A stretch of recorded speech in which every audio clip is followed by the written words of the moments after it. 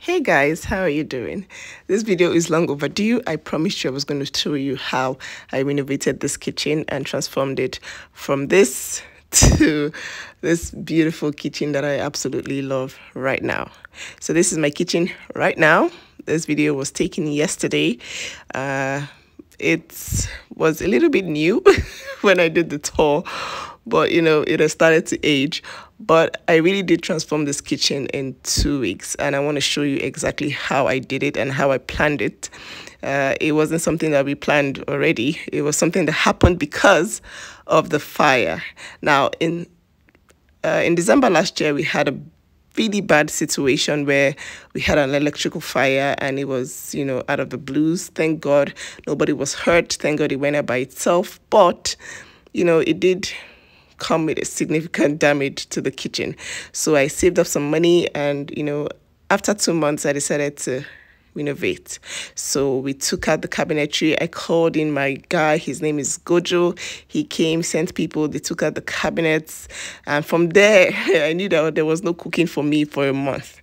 So I already planned, I already ordered food, put it in the freezer, and then called the tilers. They came and they started removing the tiles from scratch. You guys, this was a lot of work. It actually took a couple of days.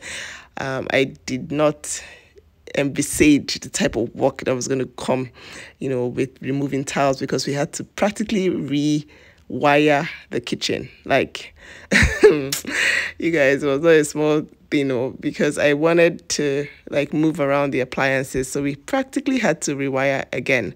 Okay, so this was the next day. They had planned to work back to back. There was no, you guys, they were sleeping in my house, in the kitchen.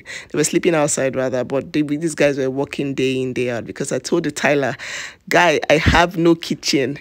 You know that me and my food, we are 5 and 6. We need to get this work, going really fast. So these guys were here day in, day out. They even had shifts. People would come in the morning, another set would come in the evening. They took out every single tile in the kitchen, and they plastered it all over again. After the electrical fittings were placed, we actually had to put in new wires in the spot that had the electrical fire. So this is the kitchen all plastered, ready for the tiles. I went to Really Market to buy tiles, you guys. I bought the Spanish tiles, the ones that are raining now, and those are quite pricey.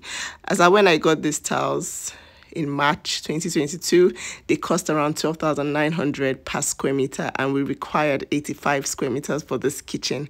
Because they were big, a lot of them were wasted, because they had to cut off some parts just to follow a pattern, so that the kitchen wouldn't look very tacky. But I was happy with the result. It looked really nice. They knew what they were doing, you guys. It was really tricky tiling that pantry and those divides, but they really did a fantastic job.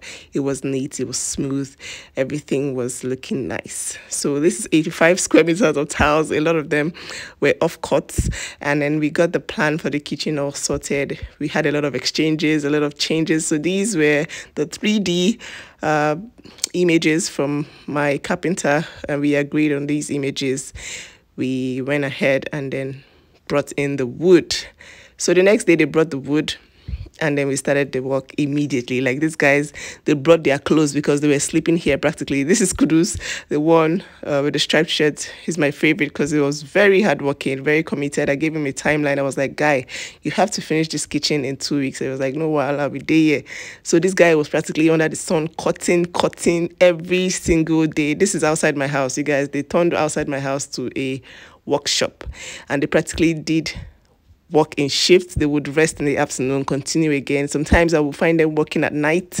These guys were so dedicated, because I told them, you guys, I have to cook. I film content in my kitchen. My kitchen is everything to me, so you need to hurry up. So all the stuff in my kitchen, were already in the living room. So you can imagine the chaos in my house at the time. We couldn't enter the house through the kitchen. We had to enter through the living room, and it was just chaotic. But I really appreciate the effort that these guys put into this job, because they worked for 7 days straight, no rest. They practically slept at the kitchen. Like at night, they would clear the floor, take everything outside, lay their bed, and sleep with their mosquito net. Like that's how bad it was. So once the cabinetry started, going up, we started fixing the appliances. We had the AC guy come in.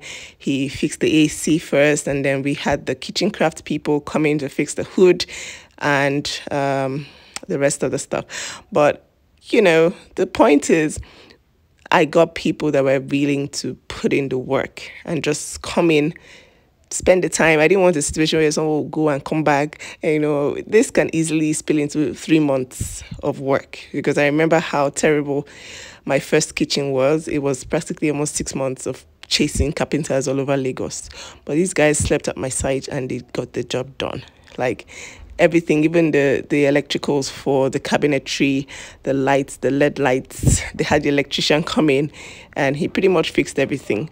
Because the DB of my house, that's the main outlet, is in my kitchen, we had to do a lot of rewiring. So here's the pantry. They pretty much cut everything on site and fixed it on site. So I was really happy with the outcome. They had brought in all their tools. Thankfully that we have light 24 hours where I live, so there was nothing like, oh, no light. There was always light. And then the light fixtures started coming in. We started fixing the lights. We started getting everything back into their place. It was so amazing. The woodwork cost around 4M, and that is excluding the sink, the appliances, the marble, the quartz.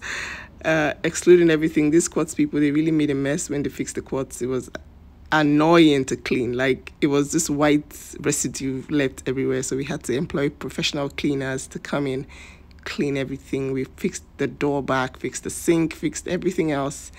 And, we had our kitchen back. Our children were exhausted, after the first week of, not having a kitchen. But I'm very happy that we actually have this kitchen now. It is so functional. This footage was from yesterday. Very functional kitchen. Everything we possibly need is here. I already have a tour, so you could go watch the kitchen tour just to see what the kitchen looks like now. And so yeah, that's pretty much it. That's how long we spent renovating the place, and I hope this inspires you to renovate. If you don't like what your space looks like, you could break it down and build it back up.